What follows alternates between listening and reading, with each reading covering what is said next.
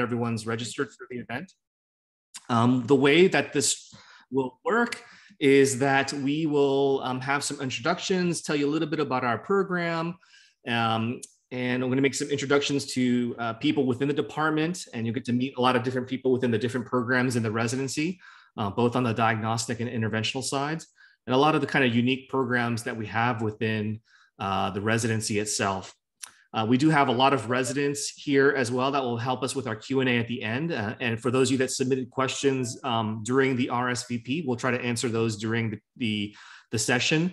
But the chat box is also open. So please feel free to type questions in there. We'll have faculty and residents keeping an eye on the chat room and answering questions as well. So again, welcome to our diagnostic residency. We are one of the largest programs in the country. We have 18 residents per year, 14 diagnostic and 4 interventional residents. We cover a couple of different sites throughout the city of Atlanta. And it's unique in that we are really the only diagnostic radiology training program in the city. So you kind of get to see and do everything as a resident here. Obviously everything from Grady, our level 1 trauma center in our large county hospital, to our tertiary care center at Emory University Hospital and in Midtown, and of course the Children's Hospital as well. So those are our main sites. We do cover some other smaller satellite sites as well, but those are the main sites that our residents rotate through. And of course you get experience in every single radiology subspecialty you can imagine, and all the attendings that you work with on a kind of day-to-day basis, one-on-one, are also all subspecialty attendings as well. And really what makes our residency what it is I think the people, and you'll get to meet a lot of the residents today, but this is really them. Some of this was obviously pre-pandemic and pre-COVID, but the people is what, especially the residents, this is what makes the program special and what it is. The residents are amazing people. They come from all backgrounds, all walks of life, but they developed this really strong camaraderie and relationship during their time here, and really become, I think, lifelong friends. And I hope you'll get to meet a bunch of them today and they'll answer your questions. But I think this is what makes our program special is our residents. I'm going to start the program off now introducing some people. And then they're going to just say a few words, introduce themselves, talk a little bit about the program. And then a majority of the time after that, we'll spend kind of doing a Q&A session for everyone too. If you haven't already, check out our website and our Twitter page. The website on the left, you see a lot more information about the department, kind of things happening within the department, a lot of great information and videos about the residency as well. And if you haven't, follow our Twitter page. Our social media gurus post constantly. Kind of get and see kind of awards and accolades and kind of things happening around the department and within the city of Atlanta as well.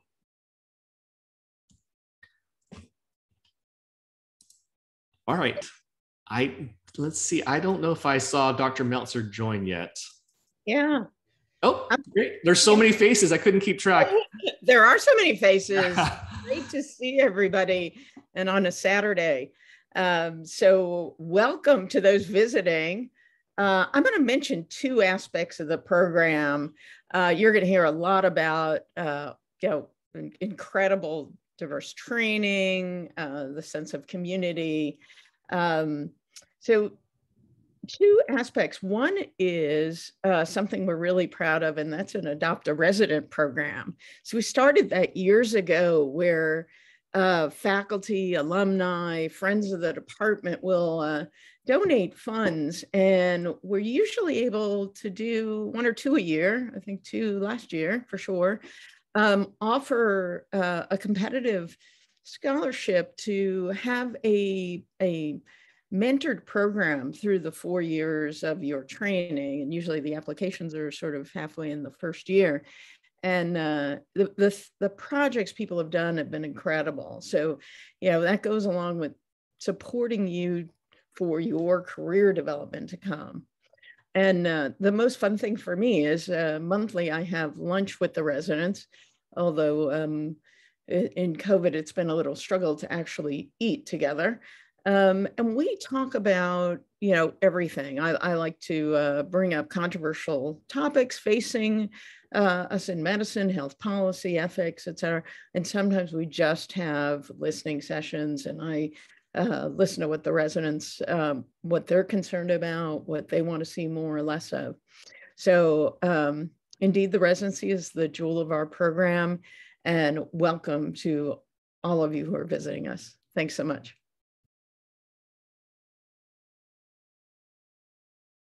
Thank you, Dr. Meltzer.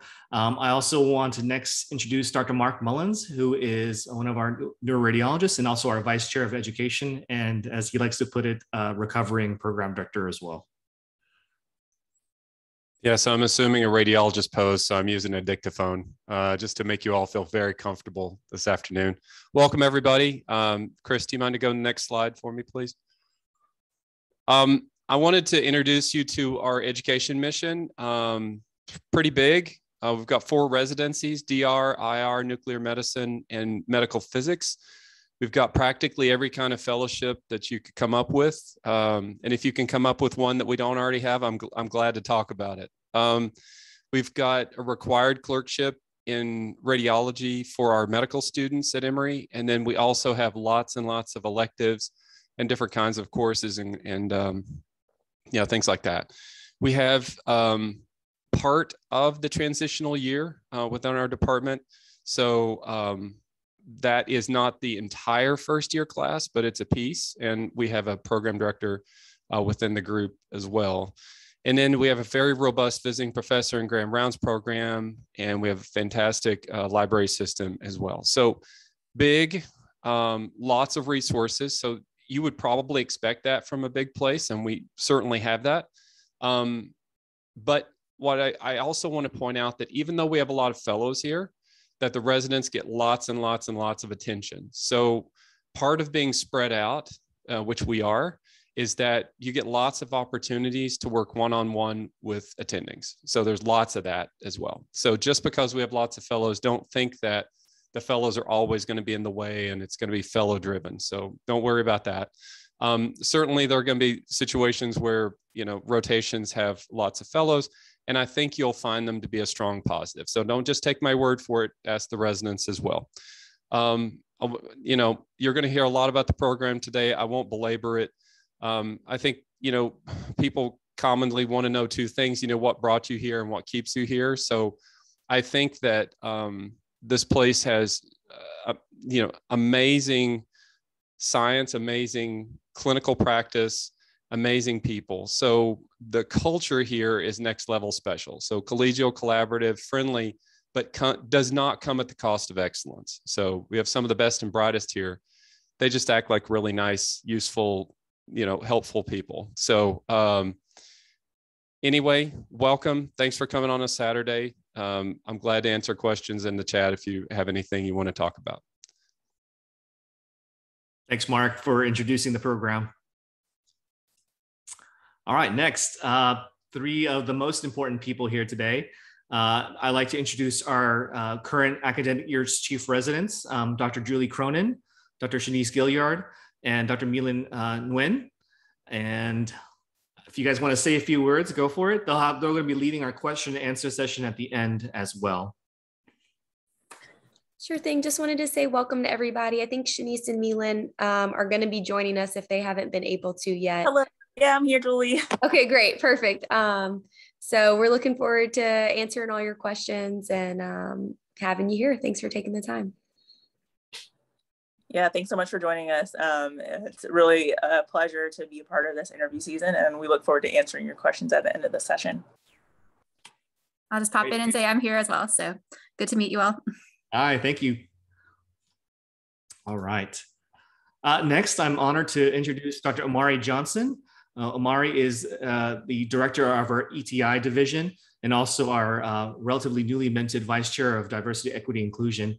He's going to talk a little bit about our DEI programs within the department and the School of Medicine as a whole too. Dr. Johnson.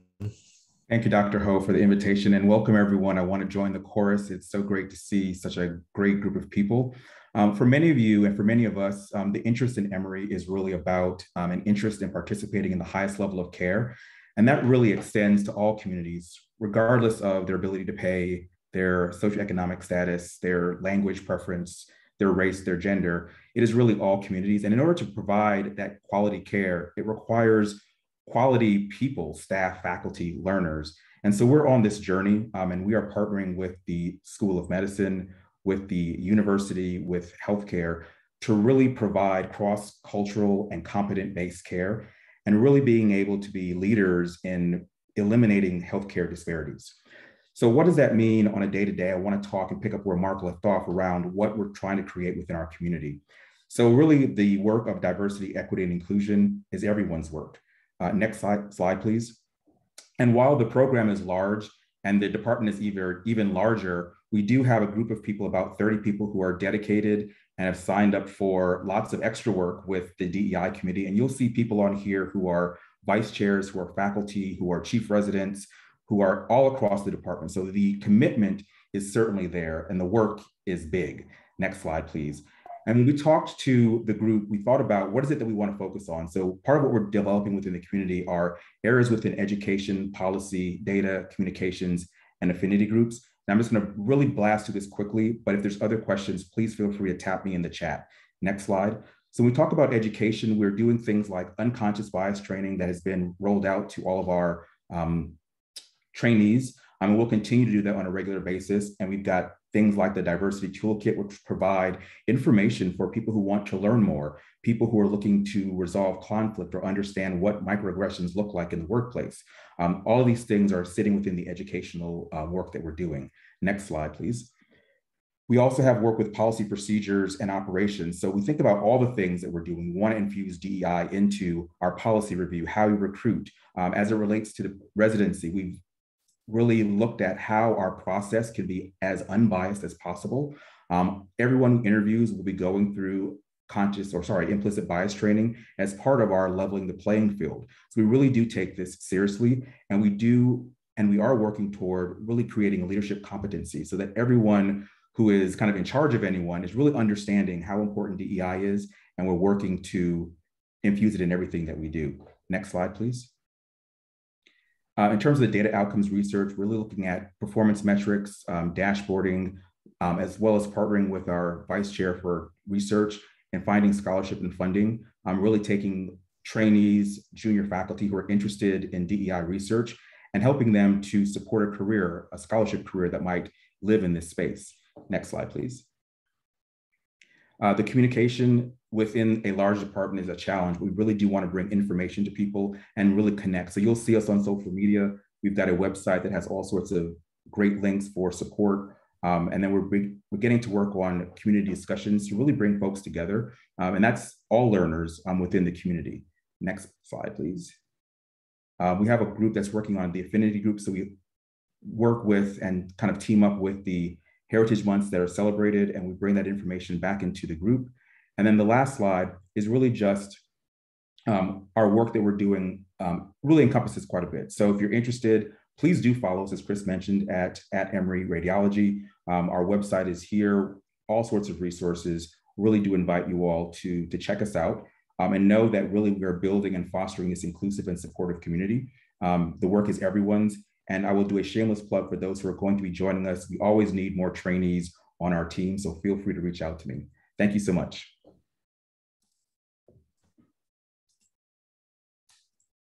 Thank you, Dr. Johnson, for introducing our DEI efforts, and it's a big drive within our department.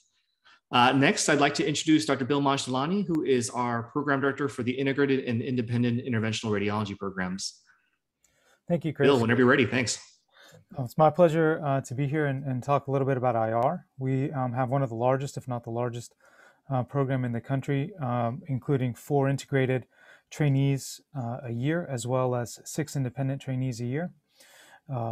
The scope of the practice is quite broad, given the fact that we cover a very busy trauma center, a transplant center, and have rotations in various electives that are unique to Emory, as well as the fact that we take care of so many different types of patients throughout our practice. And necessarily the types of patients that we take care of at different hospitals broaden the knowledge base and procedure base that you're able to offer to those patients.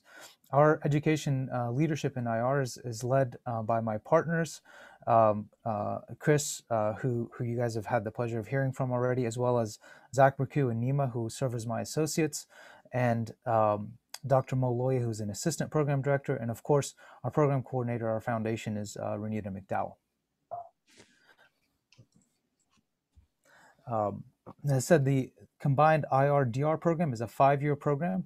Our first full match was in 2017, where we have 4 trainees a year. And that group that we matched in 2017 is in their next to last year this year, and will be graduating after next year. The other pathways that are available to IR for you at Emory include the ESIR pathway should you match in DR and then decide to pursue IR. That's the early specialization in IR pathway. And after you complete that pathway doing your DR training, you spend 1 additional year in IR, either at our program or another program after going through a match, as well as the 6 independent IRs per year. We go to the next slide, please. And here's our group of integrated IR residents. Starting in top left is Mo El Sayed, who is in his final year of training here and will be the second graduate from our integrated IR program. And then our first full match in 2017 in the top right, Julie Cronin, Nina Davison, Mangala Patel, and Tina Sankla, who will be in their final year of IR training next year. We obviously have a tremendous group from top to bottom. We're proud of all of them, and we're looking forward to all of their success.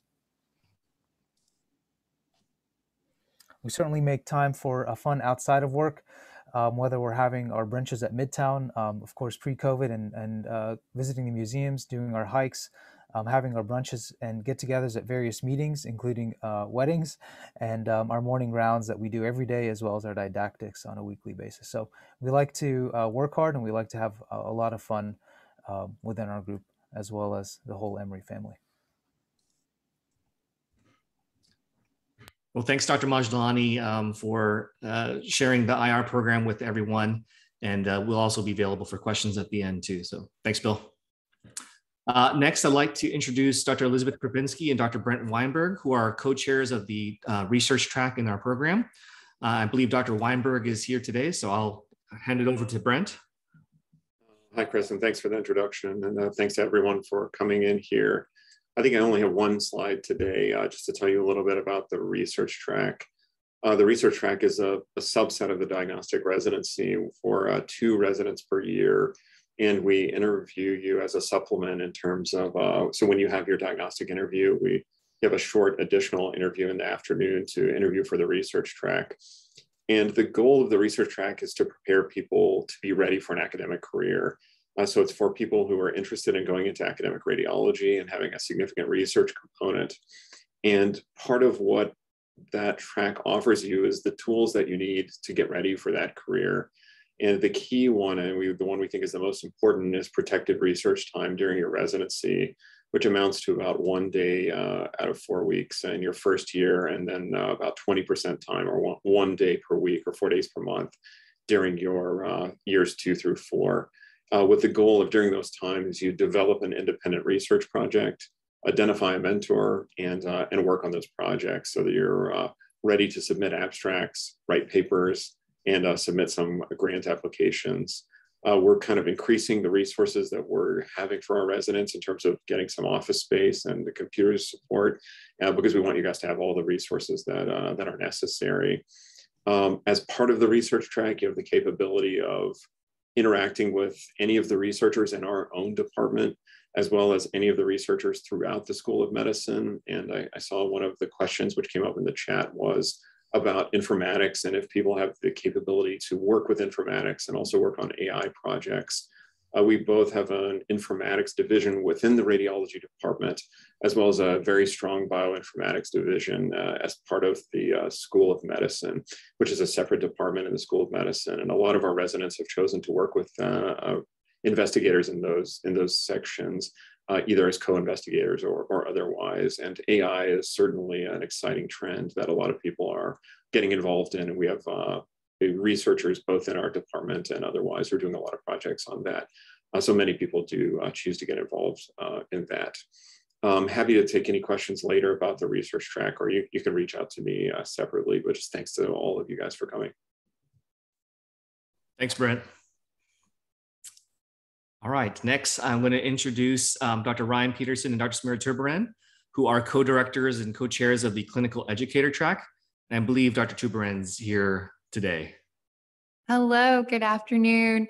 And we can go on to the next slide. I see Ryan and I as more as guides to particularly residents who may like to teach or love to teach. And so the education track is an excellent opportunity, and we can go on to the next slide for those interested. We see it as an opportunity to build future radiology educators. And what that entails is, next slide, are different small group series or lately webinars, but it's live with different faculty of different topics, which you'll see on the next slide, but we'll have practicum activities and a capstone projects, but we'll dive into the small group series next. So we have varying topics, adult learning theory, as you can see here, and we have master educators who teach this within our faculty, all these different skill sets and wide variety throughout the 4 years. And this is a track that will continue throughout all the residency and open to both DR and IR as well. In the next slide, I think we talk about the practicum activities where you have many opportunities to teach and varying levels. So not just within the residency or with medical students, but with advanced practice providers as well, including nurse practitioners, PAs. And as you can see, we have many opportunities. So the next slide talks about, or just brings up the capstone. And if we could list all of them, there are just so many different variety of projects depending on what you're passionate about and what these residents are passionate about. So it varies, again, depending on the learner type, whether it's providing new material for the medical students, all the way through to co-teaching with other residents, as well as other clinical faculty or staff type level of teaching. So with that, I will answer any questions through the chat and as well as at the end of the session. So thank you for all coming. Thank you, Dr. Turbaran. And we take so it's a longitudinal track throughout your whole 4 years with us, and we take 3 residents per year for the clinical educator track. All right. Next, I'd like to introduce Dr. David Brandon and Dr. Aaron Grady, who are nuclear medicine physicians and directors of the molecular imaging track in medicine, or our MIM track as we call it. I think I saw them both here, so I'll let them take the mic here. Yep, we're both here. And David, feel free to chime in. I'll start the process. And anyhow, the goals of the Molecular Imaging and Medicine program are to develop well-rounded radiologists with expertise in the clinical and research aspect of nuclear medicine and molecular imaging, and also to build a community of physicians and scientists. And we correspond with a lot of other trainees within our division, and it's a really great community, lots of fun. And we also will be training everyone who participates in the molecular imaging and medicine track to meet both the requirements of the American Board of Radiology and the American Board of Nuclear Medicine, which sets us a little bit apart in that regard. Next slide, please. So we have 2 flavors of tracks. The first is the MIM4 track, where it's basically a mini fellowship within the 4 years of the diagnostic radiology residency. And then we are developing the clinical leaders in nuclear medicine and therapy for academic and large private practices. And we really give a strong foundation in molecular imaging research. Next slide, please. And then we have an additional year that can be added on for the MIM5. And this is where we can train the molecular imaging and physician scientists of the future. And so this is really exciting. And with our HSRB2, the new research building that's being built, we expect to have an enlarging presence and really be more competitive in this space. So I think this is something, Emory is definitely more up and coming in this area these days. So this is a fun and exciting thing. Next slide, please. And we have a lot of fun. We like to celebrate our community and build community with our nuclear trainees. We have nuclear trainees in the nuclear medicine residency program, and we have 2 additional fellowships, the nuclear radiology fellowship and a molecular imaging and theragnostics fellowship program. So it's a lot of fun to hang with each other. This is pre-COVID, of course, but we also have been doing some outdoor activities or other things that are virtual to build our community. David, anything to add? Oh, this is from our welcome party, I think, last year too. No, I think you did a great job. There is a supplemental application that you'd have to do, similar to the research track in that. And we're the only, I saw it come up in the chat, we're the only 2 of those that you apply kind of with your DR residency. But of course, you could apply just to DR as well, and then apply separately to us. Yep, for this one, it's very important to complete the supplemental application because that's weighted very strongly. Thank you. Thank you all for introducing the MIM track program and our wonderful trainees and faculty within the nuclear medicine department. All right. Next, I'd like to introduce Dr. Nabil Safdar, who is our Vice Chair of Informatics. Thank you, Dr. Ho. Welcome, everyone. My name is Nabil Safdar, and I'm here to talk to you about informatics. Many of you are wondering what informatics even is. It's everything having to do with technology. As you know, radiology is a field which leads in healthcare in pushing the barriers and how technology is used. And radiology at Emory, I wouldn't say is not only an exception, but I would say is a leader amongst that field. We at Emory have built a strong informatics division. There are probably not, I would say it's a fraction of radiology departments at academic medical centers around the country that have an informatics division to begin with. And what that means is we lead operational changes. Radiology at Emory is leading in getting us new PACS at Emory, helping with the new electronic medical record, helping with things like a vendor neutral archive with the analytics strategy at Emory in general. So that's very operational, hands-on stuff that we're fixing and making better for patient care, for your satisfaction as someone who works here, and with our partners. But we also do a lot of research. It was mentioned earlier, and I saw the question earlier that was posed about opportunities to do research. There has always been a lot of traditional fields in research and informatics, but everybody is super excited about the potential for artificial intelligence. And I mean the word excited when I say it. This is not a threat to you or your field or your future career. It's something that's going to help you. It's something that's going to make us better able to take care of our patients and work with each other. And when I say that we're leading in artificial intelligence research, I absolutely mean it. Search chest x-ray, vice.com, and artificial intelligence, and you will see an article that is highlighting some of our radiologists who've done amazing work about the potential influence and interaction of artificial intelligence and health disparities, AI ethics, health equity concerns. And so when we talk about informatics, the misconception might be that these are geeky radiologists, deep in dark offices, the geekiest of the geekiest, right? Because you're radiologists and you're informatics. But really, we're talking about leaders that are getting profiled nationally, internationally, and when they're talking about the impact of AI ethics, the impact on economics, and making changes locally. If you look on your screen now, you're going to see 2 things which I'd like to highlight. We have an I3T track, which is an integrated imaging informatics track. It's something that in your first year you would be invited to apply for. And in that track, you get a deep curriculum in informatics and technology, also all the leadership skills that go along with making changes in a complex environment like Emory or any other place. We cover operations, entrepreneurship, research, artificial intelligence.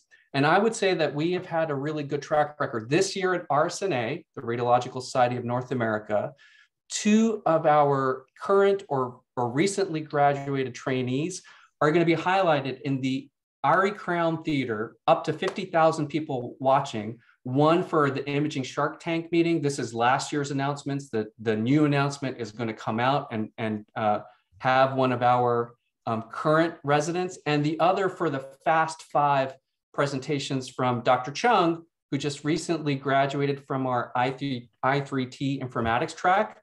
And her project and her effort really had to do with using simple technology to make a change in Clarkston, which is a nearby town to Emory, a few miles away, where there's a large underserved refugee population, and how we can take radiology services to there. Some of the volunteer attendings that read the ultrasounds that are being done in that free clinic are on this call right now. So a lot of excitement and a lot of opportunity for informatics. If you have any questions, feel free to reach out. Radiology is a great field. We're glad to see you all here.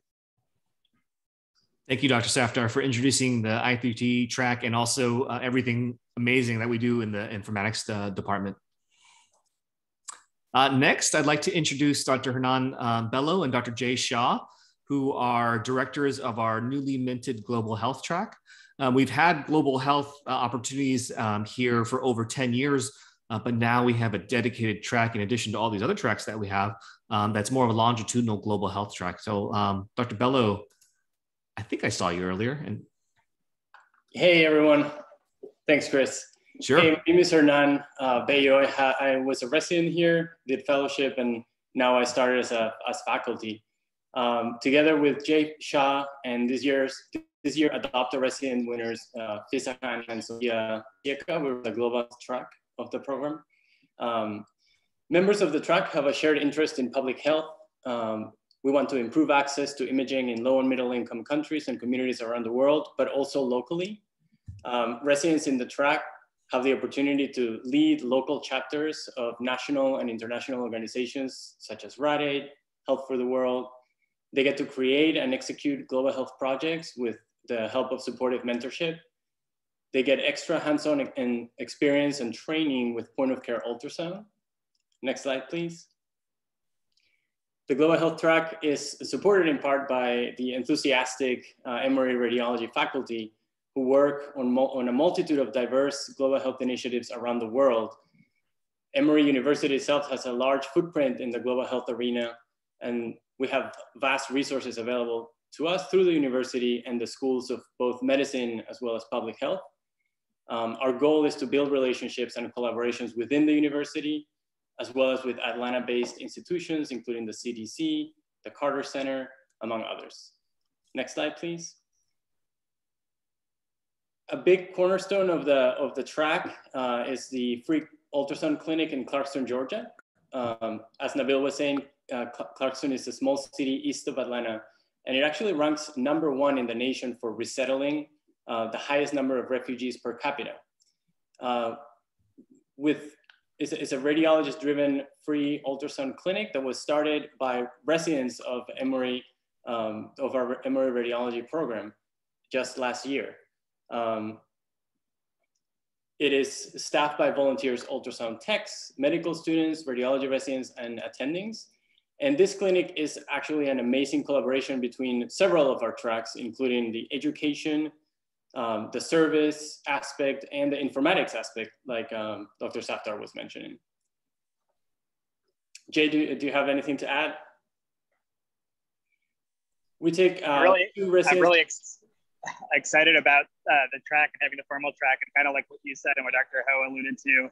I think the best part about formalizing our track is that we're now going to be able to have lectures from all of the people that are outside of radiology, but centered in global health. And Atlanta is definitely a hub for that. Sorry, I'm speaking from a crosswalk in New York City. Thank you so much. Thank you all for sharing. We're really excited about this track and kind of formalizing the process now and making it a much more longitudinal experience rather than just the year that you attend your international trip. So we're very excited. Thank you again. Well, that pretty much, I'd like to say a couple thank yous first. Thank you to all of our faculty and residents for showing up on a Saturday afternoon and telling you a little bit about our department. I hope you were able to get a feel for the department. Also, thanks to our coordinator, Amy Fioramonte, who helped set up this whole thing and all the RSVPs. So we appreciate that. And again, thank you all for joining us and asking questions. I wanted to spend a majority of the time answering questions. And so that's why we kind of made the introduction short. I know we have a lot of different programs and a lot of different opportunities, and hopefully you got a feel for some of them today. And I saw in the chat as well, take a look at the website. We have a lot more information about all the different tracks we talked about today, and even more opportunities than we've listed here today. And you'll also get a good listing of all of our residents in the program, and kind of see the diversity within our program itself. So this Q&A session is going to be kind of split into two. I'm going to do kind of like the PD Q&A relevant questions first, and then I'm going to turn it over to the residents to do the resident Q&A. But I have some of the questions here. So these are the questions that some of you all submitted during the RSVP. So I've kind of chunked them into sections, and I'll do my best to answer them quickly here so we can get on to the residents. So, what type of applicant are you looking for in your program?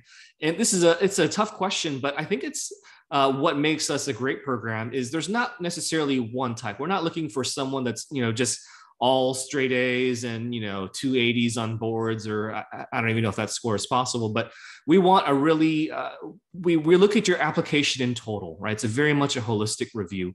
We want you to have balance in your application. We want you to have service and leadership and other things you're passionate about. You're obviously there, grades and scores are part of it, but I would say that's a very small part of your application. We want to see the research you've done. We want to see what passions you have. We want to learn why you're interested in radiology. So that's the things that we're looking for in your application. So when we meet you, we want to see if you're a good fit for us and if we're a good fit for you as well during that interview process. So you'll know, again, if you look at all of our residents, there's not a mold they necessarily fit. I think, in terms of where they come from or their backgrounds or their schools, the mold they fit is they're just awesome people. We love them. They work hard, and they just really gonna give their all to the training and then to the community at large here at Emory and in Atlanta. So this next one's kind of a chunk together about, I guess, different backgrounds people come from. We do have, I don't know how many osteopathic residents in total we've had ever at our program. We currently have 3 within our program, if that helps answer that question. But again, we don't treat, when we're looking at applications, we don't look at where you went to medical school, what degrees you have. And part of this lies into the next question. Do you have non-US IMGs in your program? We do, and we've had a lot in the past as well, and they've been very, very successful. So that is, again, what we're looking for are just the best people for the best fit. It doesn't matter the demographics about those kinds of things. Does the year of medical school graduation matter? Not at all. Again, this, I think, contributes to the uniqueness of the program. We've had people that have been out and working in industry or working in completely different careers or switching residencies and been in practice. So this does not matter. I think it really adds to your experiences. As long as, like you said, there's no gaps. We're just looking for people that would be the best fit for us. The next chunk of questions has to do more with the application itself. And specifically like step scores and things like that. So we do have a kind of, and obviously the deadline to look at applications opens on September 27th for us. We have an internal deadline of November 15th of when all the applications should be submitted. We start looking at applications as soon as they come in. Step 2 CK is not a requirement for the application. For interview consideration. So if you haven't taken it or the score's not in, it doesn't matter. You don't have to delay your application waiting for the score unless you want to, but we don't require step 2 for your application. And we do not filter candidates based on scores. I will tell you that based on our applications the last few years, the average step 1 score is probably at the 240s, but I say average. We interview everyone from scores, lower than that and scores higher than that. It's going to, again, that's a very, very small percentage of your application, but we don't filter candidates based on that. So I hope that helps answer that question. For the research track, I think Dr. Weinberg answered this question already. There is up to 20% protected time during years 2 through 4. And again, it's pretty flexible. That averages out, like we said, to 1 day a week. But some projects require more dedicated time, and they do have dedicated research blocks. And maybe sometimes you need less time. So we can be very flexible about that. And a lot of our residents actually research track have been awarded RSNA research grants or external grants that allows them for more protected time. So again, that's the key part of that research track, really, is the protected time and the mentorship, I think. And I think Dr. Grady and Dr. Brandon answered the last question as well, in terms of opportunities to do kind of early specialization in nuclear medicine through our MIM track. That MIM track, whether you do the MIM4 or MIM5, does allow for dual certification in both nuclear medicine and diagnostic radiology. So you are able to sit for both of those boards. Chiefs or residents, did I miss anything in the chat that I should talk about before I turn it over to y'all? I think you got everything, Dr. Ho. You Great. everything. Well, I want to thank our faculty. You're welcome to stay for the resident Q&A session. But if you have to leave, I know it's a Saturday afternoon and probably people are busy. That's okay too. I want to thank you all for joining with us. And but if you'd like to stay, please stay as well. I'll be here too. But I'll turn it over to the Chiefs now for their Q&A session here. Thank you so much, Dr. Ho. So like I said, I should probably turn on my video, sorry. My name is Julie. I'm one of the chief residents. Shanice and Milan are also here. So what we're going to do is go through questions, we've kind of pre-divided the ones that you submitted beforehand. Shanice will be answering questions. I'll kind of be moderating. One of our residents, Jim, is on call. So if he can't answer questions, I'll answer the ones he was assigned. And then Milan will be moderating the chat if y'all have any additional questions. So I think let's get started with Christian. Your first question, what does day-to-day training of residents look like? And residents, if you want to introduce yourselves as you come on to answer questions, that would be great. All right. I hope my volume's working. If it's not working, or if you can't hear me, just let me know. So I'm an R1. I also did my TY year here at Emory. So if you have any questions about that, feel free to put them in the chat and I'll periodically be looking. But kind of how my day-to-day goes, we normally start around 8, end at 5. It's a very 8 to 5 sort of day. When you walk in the morning, you're expected to start looking at overnight studies that have been prelimmed by our residents who are usually doing solo call or independent call that they'll talk about more about later.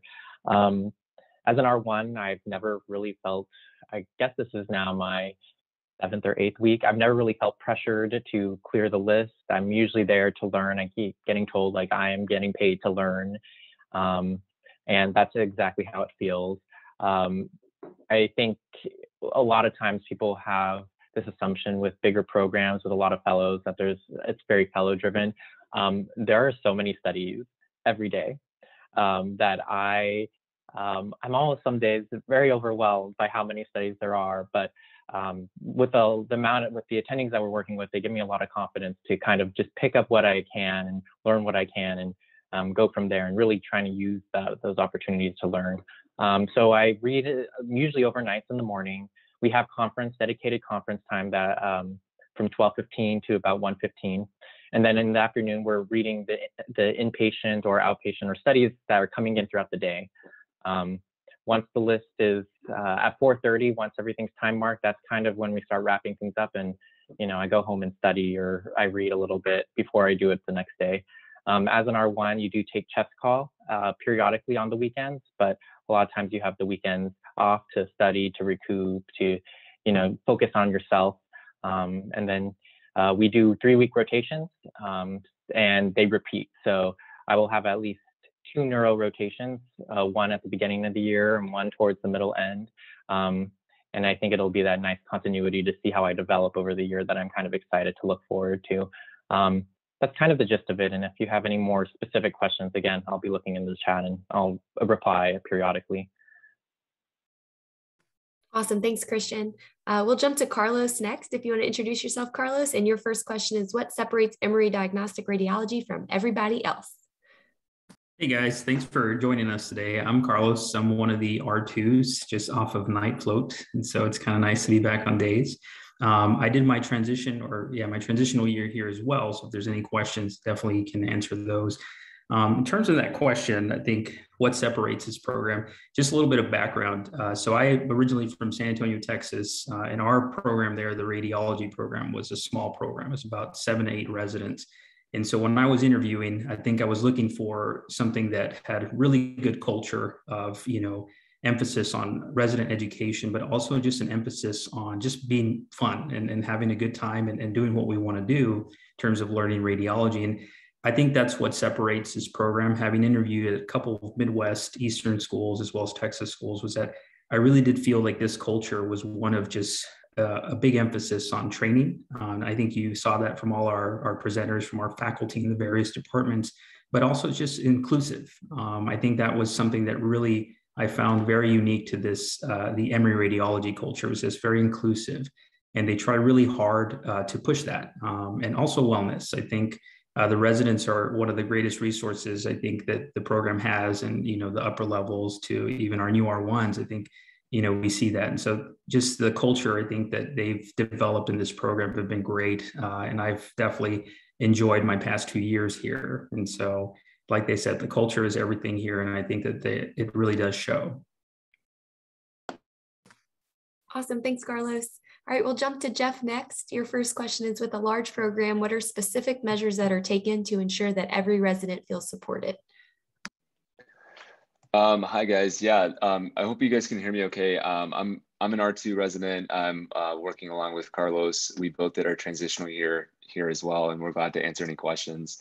I just wanted to briefly tell you why I chose Emory too as well. I definitely second Carlos's opinion about Emory being sort of like a large family. We're a big group, but we all get along very well. We often, especially before COVID, we definitely shared a lot of fun times together outside of work. And we all work hard every day to sort of, get our jobs done, but we have great educational opportunities here. But with a large program, I think that as far as support goes, we have several things in place. One, Dr. Ho is one of the, or if the best program director you could ask for. He frequently meets with us on a very frequent basis to make sure that we're doing okay over protected noon conference time, to ensure that any things that come up in our residency or things that need to be addressed, he is there to figure out what is going on and how he can help. Also, Dr. Meltzer does the same thing. So between the two of them, they've been very supportive. I think in addition to that, we have try to reincorporate with social distancing and outdoor activities, some social activities between our residents. We definitely are a pretty social group. We do like to do things together, but obviously with different things going on in the pandemic, it has been somewhat limited. We do a lot of virtual events as well. We've gotten a little creative during COVID.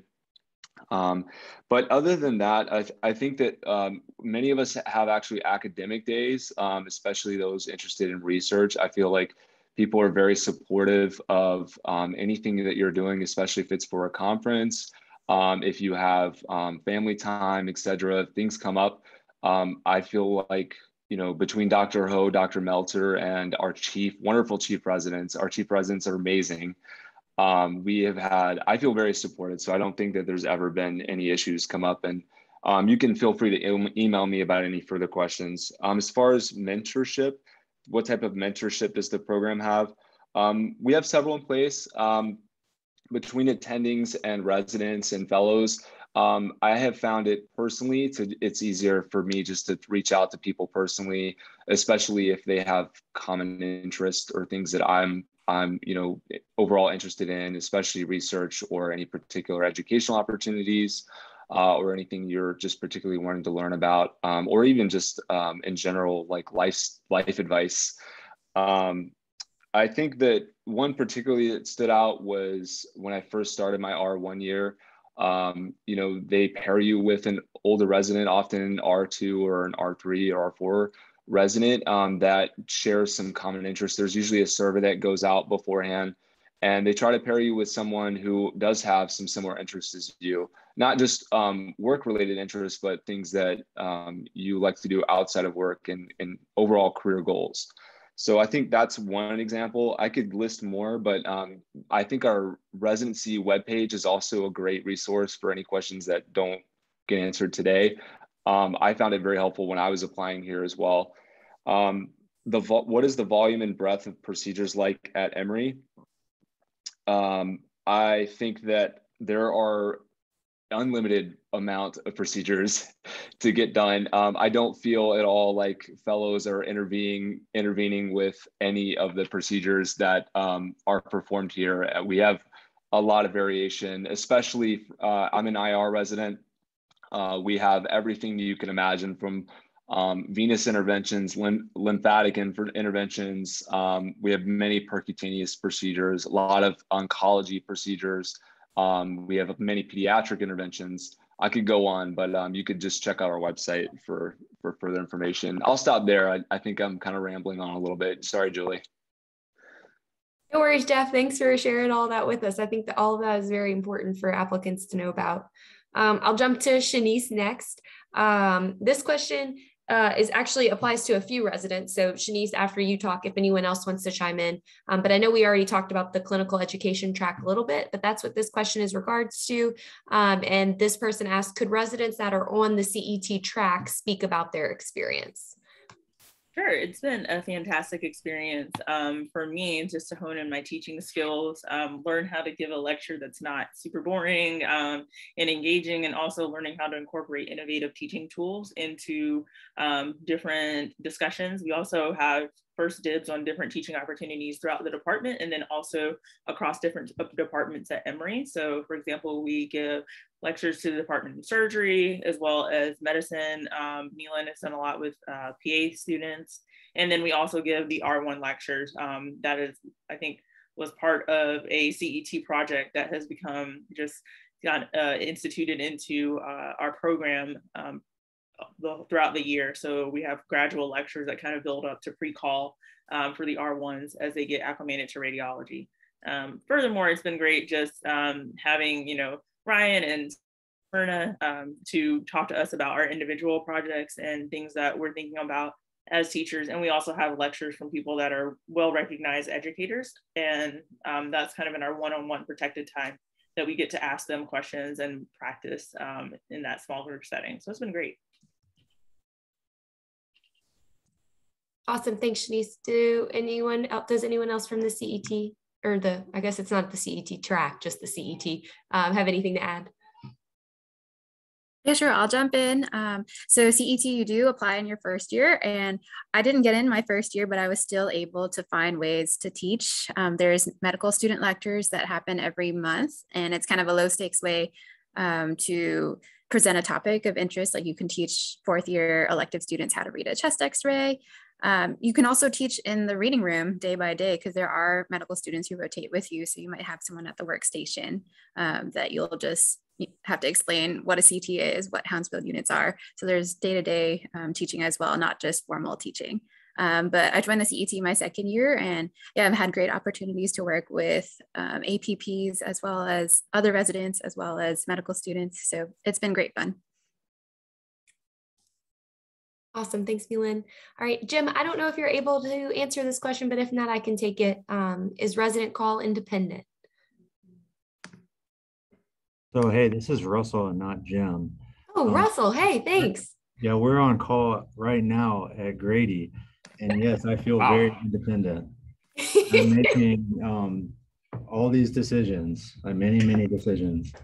I'm sure you're doing great. Yeah, so I feel like it is independent. But at the same time, there's always somebody that I can reach out to if I need help. So although it feels independent, and I do feel like I'm given, opportunities to make independent decisions, I don't feel alone, if that makes sense. So I feel like there's a lot of support.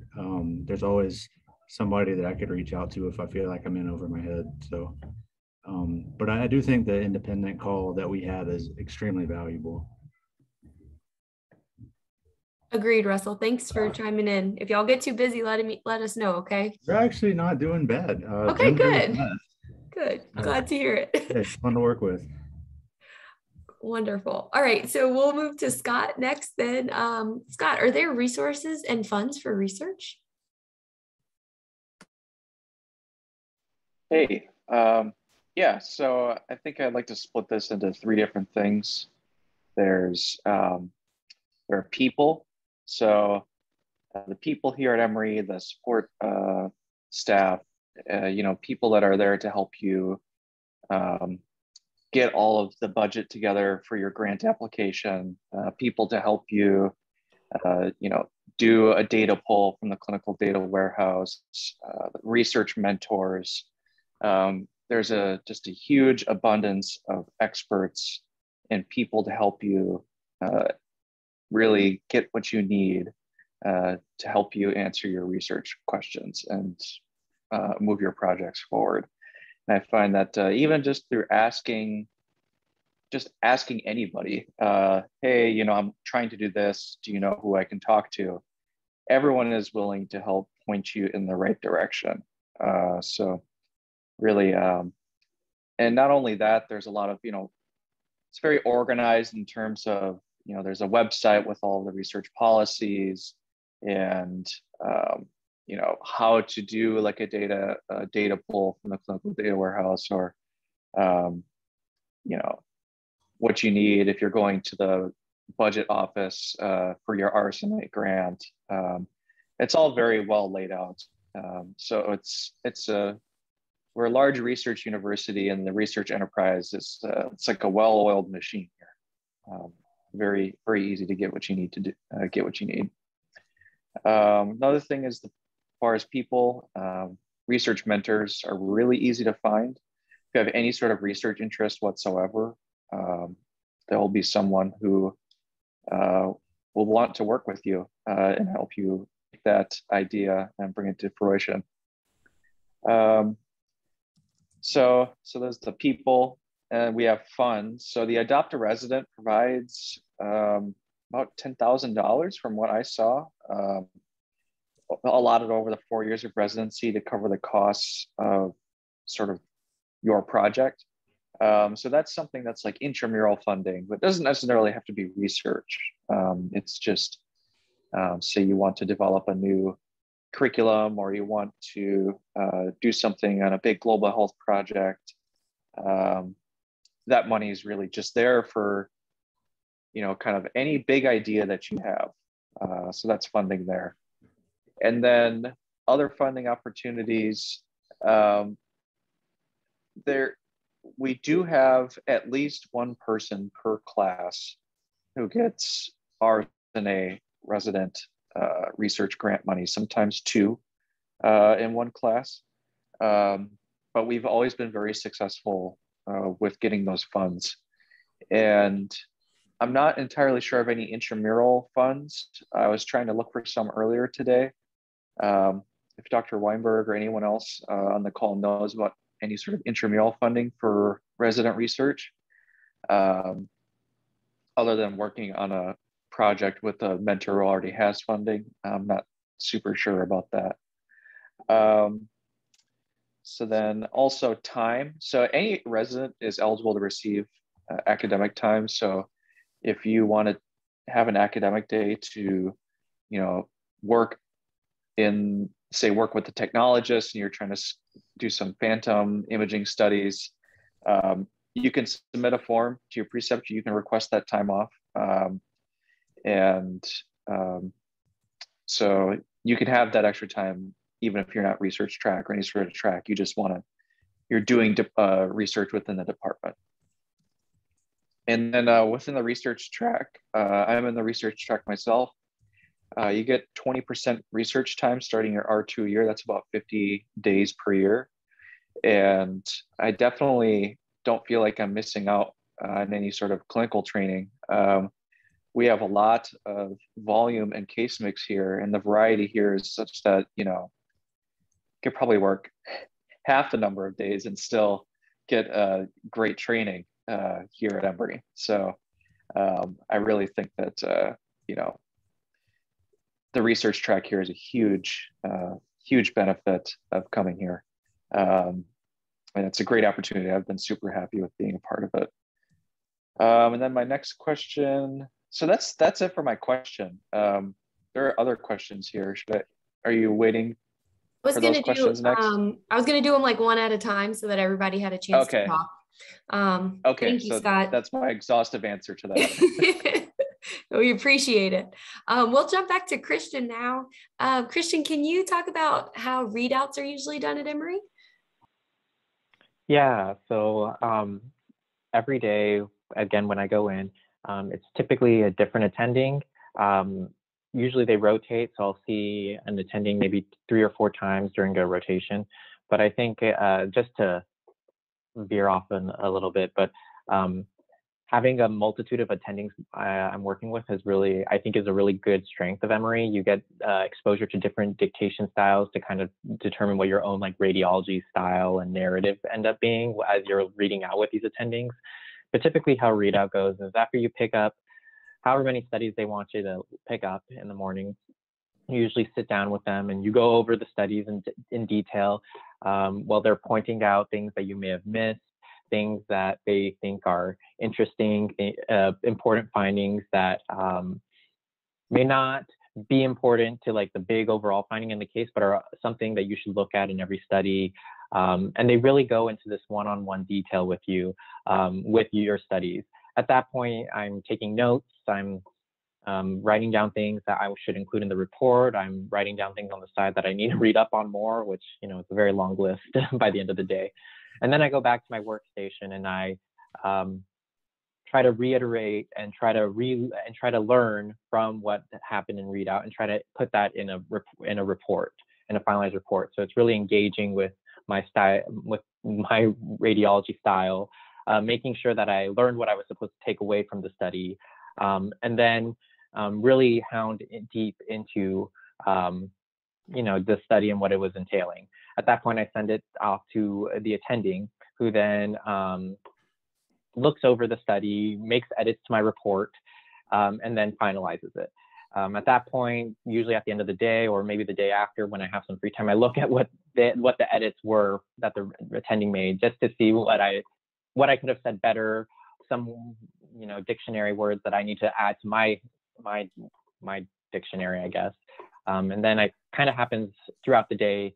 At least it depends on the attending, but definitely more, at least 2 times, if not up to 4 or 5 times, depending on the rotation and the attending. But I guess to summarize, it's very attending dependent.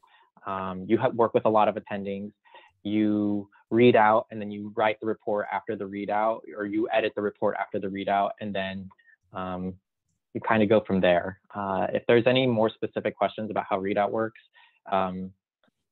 feel free to put them in the chat and I'll answer from there. Awesome, thank you. We'll go to Carlos next. And Carlos, I'm going to have you answer 2 questions just because we are going over time a little bit and we had a lot of questions about moonlighting. So would you mind first commenting on how family friendly is the program? And then would you mind kind of discussing some of our moonlighting opportunities? Sure, thanks, Julie. So kind of going back to, I guess, what Dr. Ho had mentioned earlier is our class is very diverse and our whole program of residents is very diverse. I'm a non-traditional resident. I came to the program with a family of 3 and a wife of about 13 years.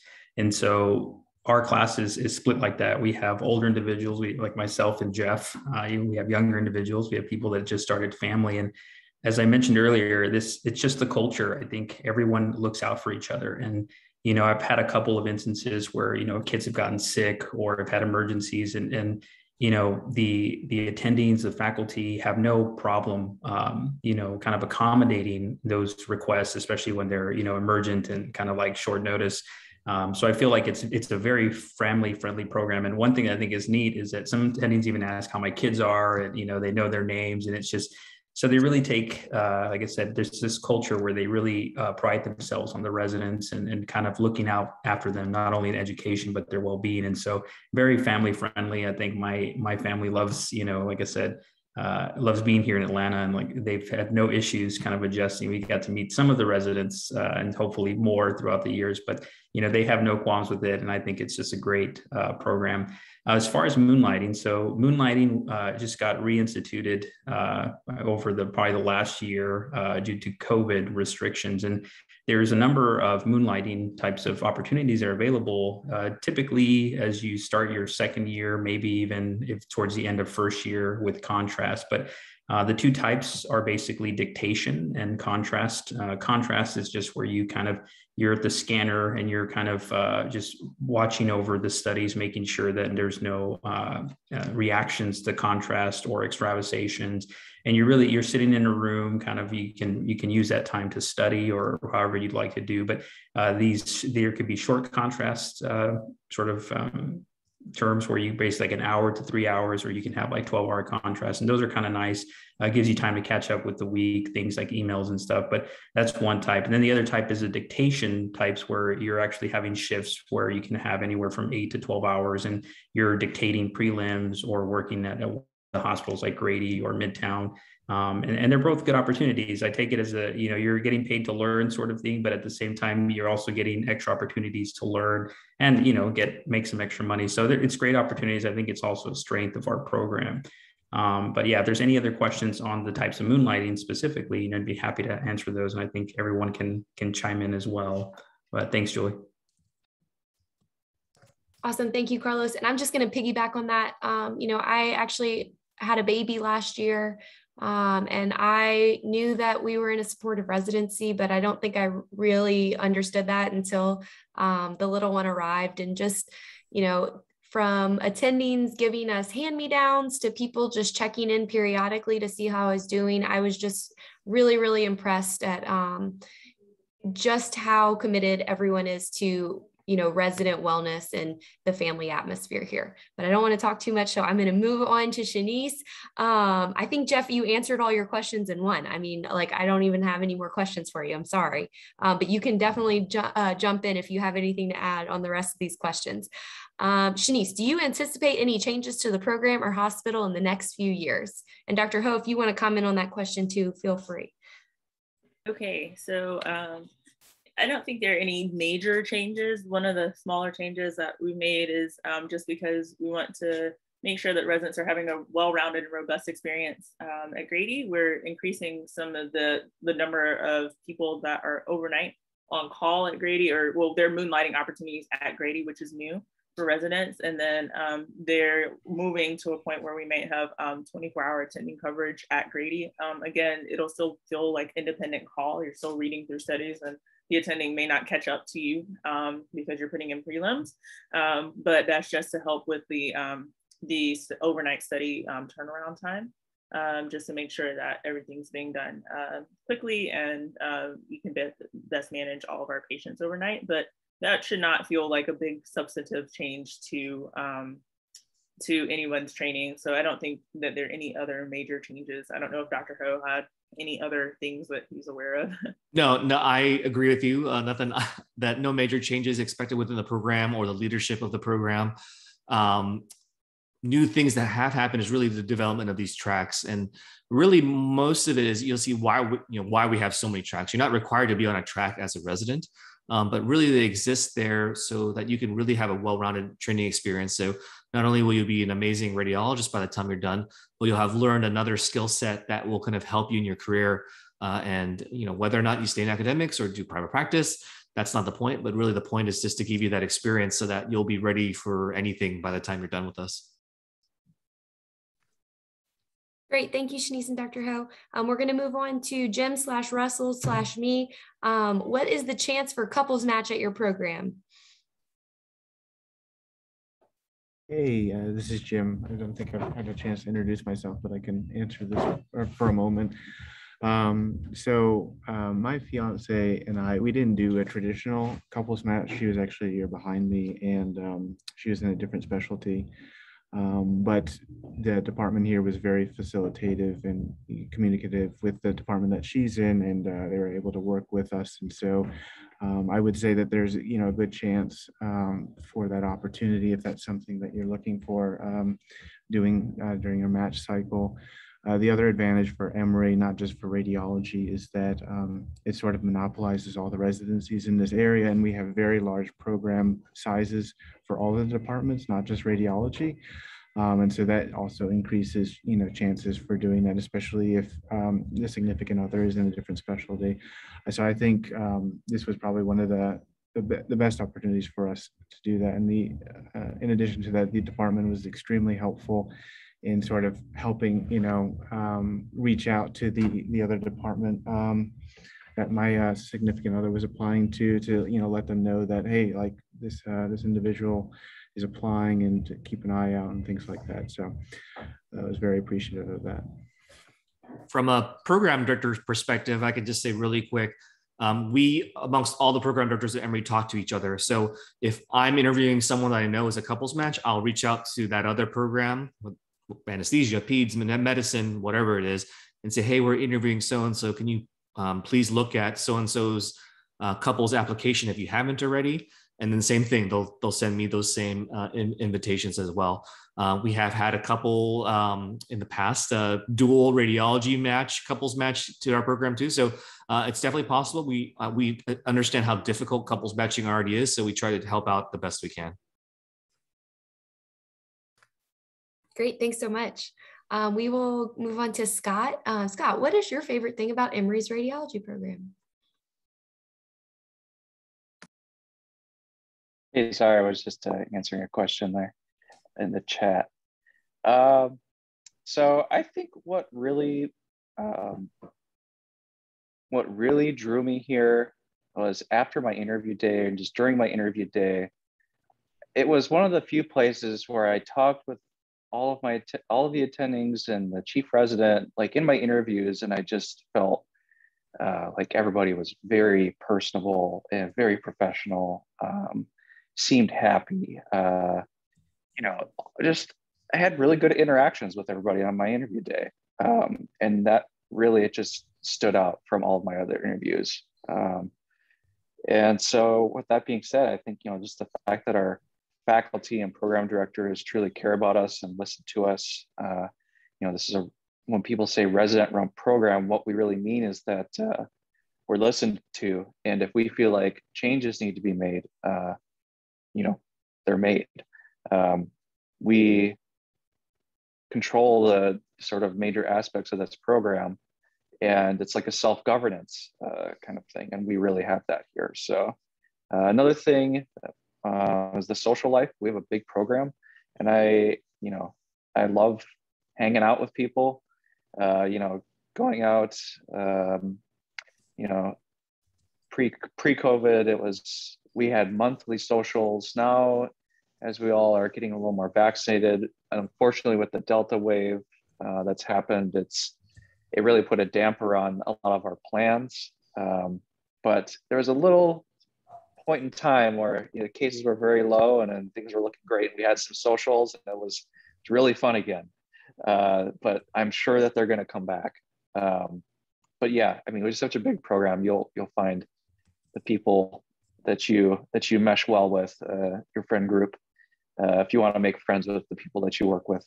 And as well, the variety. I don't think there's anywhere else in the country truly that has the variety that we have in this program in terms of the amount of different pathologies that you see and the number of different practice settings that you work in. I mean, we have, the big transplant hospital with complex inpatient med-surg. We've got high volume outpatient MSK MRI and, nice outpatient procedure rotations, body outpatient fluoro. We've got IR both in like a private practice setting at the St. Joe's. Is it St. Joe's, Julie? That the IR rotation? St. Joe's. Yeah, I think it's more for like the IR residents, but that's like a really nice rotation I hear. That's like private practice IR. We have the VA. There's the huge level 1 trauma stroke center that is Grady. I mean, literally anywhere you could any kind of setting that you can imagine working in, you'll work in it. So I think that's great. Not only in that you get that great training experience, but also you will get a very good sense of what kind of radiologist you want to be and what kind of place you like working the most. in your training here, which is going to be immensely helpful when you try to figure out what you want to do in your early career.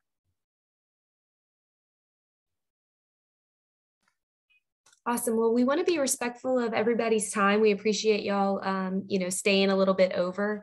I'm going to ask the residents, and I will as well. And if any of the faculty still logged on would like to put your emails into the chats, that way, if y'all have any specific questions, you're more than welcome to reach out to us. We wish you the best of luck during this interview season, and we really appreciate you taking the time to get to know our program better. Yeah, thank you all. It was really nice to see everyone and spend a little bit of time this afternoon with everybody. Please feel free to reach out to any of us with questions.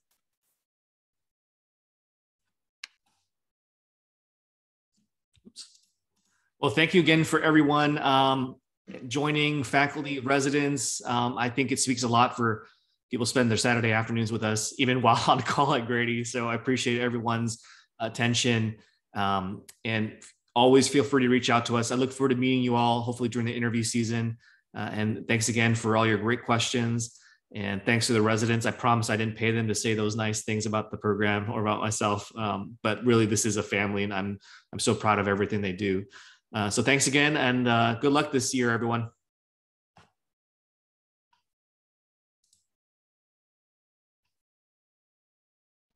See you guys. Thanks for. Thanks, residents, for participating. It was awesome. Thank you, everyone. Bye. Bye. Thank you.